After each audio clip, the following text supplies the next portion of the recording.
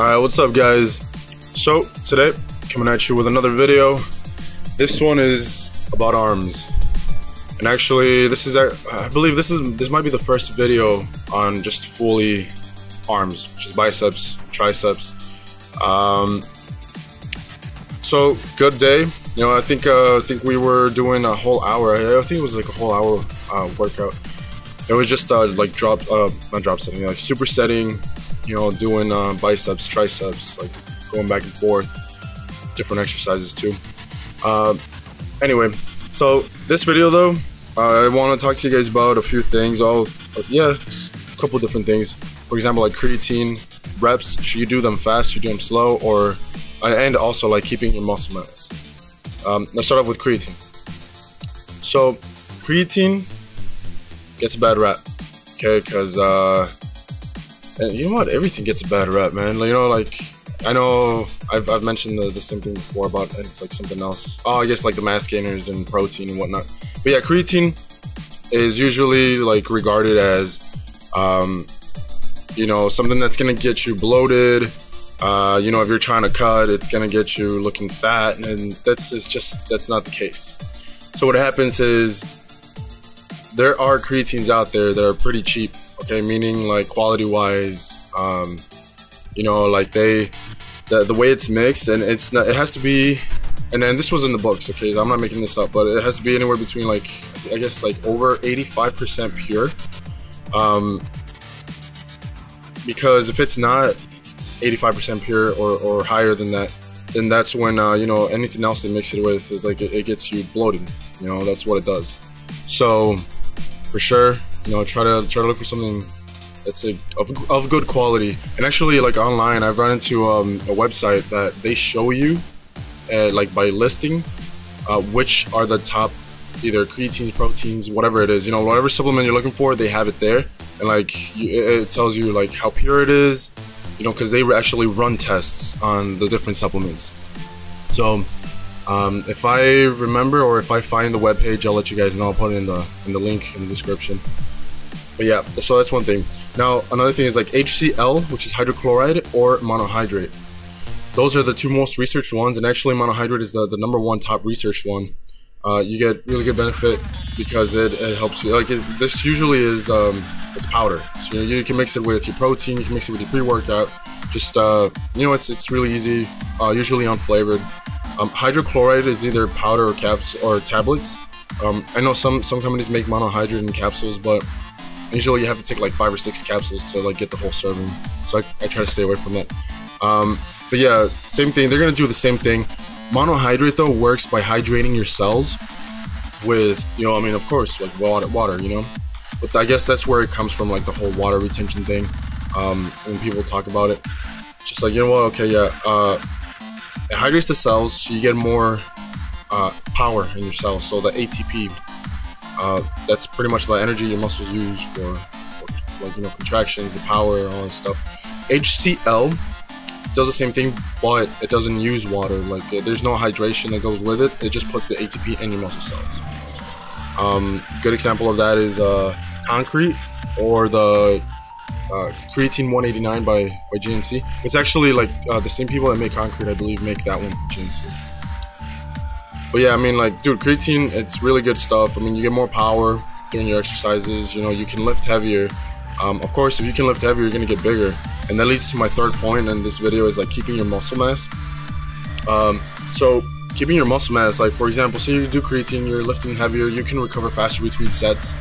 Meaning, like, say you hit one exercise, and then instead of waiting, or at least like instead of having to wait 90 seconds for that recovery, like so you're able to hit the weights again for your next set, you can actually, it cuts it down in time. It's like 30 seconds or 40 seconds, you know.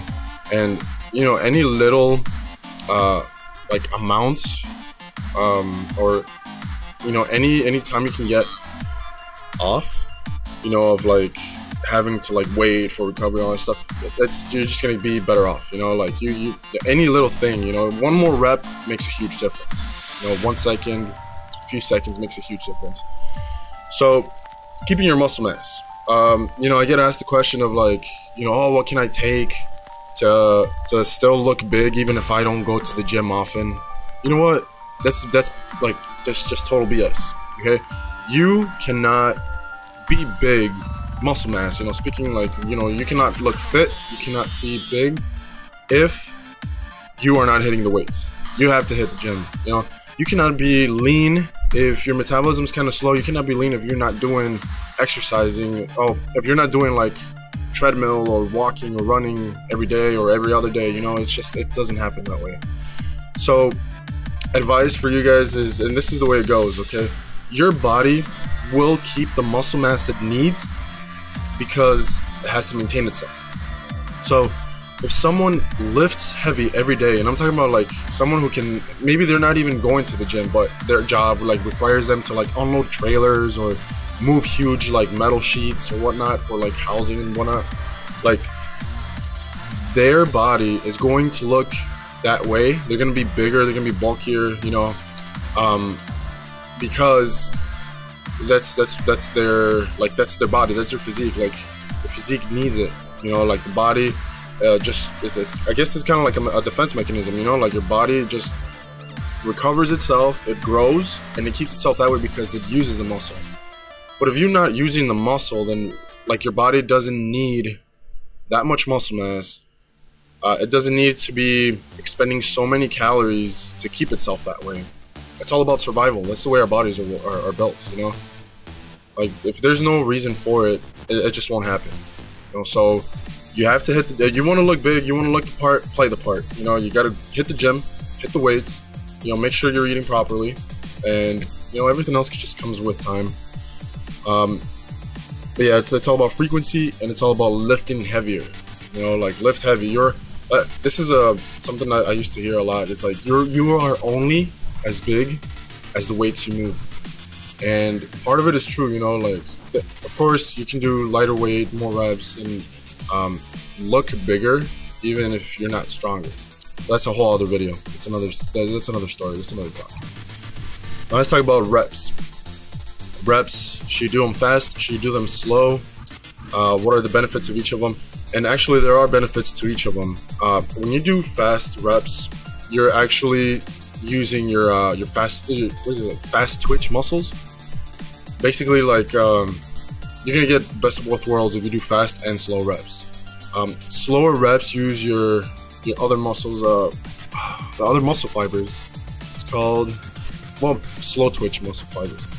But you know, when you do that, that's actually for strength. Like you still get power and strength if you were to lift any other weight pretty like fast, but just look at it that way. Like you get the best of both worlds. If you do slow, it's like time under tension is a huge thing. So you know, lifting slow, you get more time under tension. Your muscle fibers like get more damage. And I know it sounds negative, but damage equals gain. You know, it equals like good stuff. You're gonna get muscle mass, and it'll be good. Now when you do fast reps, it's more about pumping the muscle. You actually get more oxygen with more blood in your muscle, so it expands the fibers, and that's how you actually either tear them up or you get like more nutrients flowing in there. It's like the only difference, like fast and slow twitch muscles. But yeah, it's always a good idea. So say if you were doing like two a week, like say you hit chest and arms and whatever, like your whole body like twice a week, fully. It would be a good idea to do, for example, say the first time you hit, for example, back. The first time you hit back, say it's a Monday, you do really slow, concentrated workouts or like lifts. And then the second time you hit your back that day, which say could be Thursday or Friday, you can do fast, you know, low weight and fast reps, and just get the best of both worlds that way. Or there's some people like myself, sometimes I'll do really slow, concentrated for the first 2 or 3 sets, and then, you know, faster on the last set just to get a pump from it. But you know, it's just that's what I guess I want to talk to you guys about. Just a couple of things, guys. Thank you for watching the video. If you liked the video and you have any questions, comments, or concerns, just leave them in the comment section, and I will get back to you as soon as possible. Thanks. Take it easy. This is Will signing out. Peace.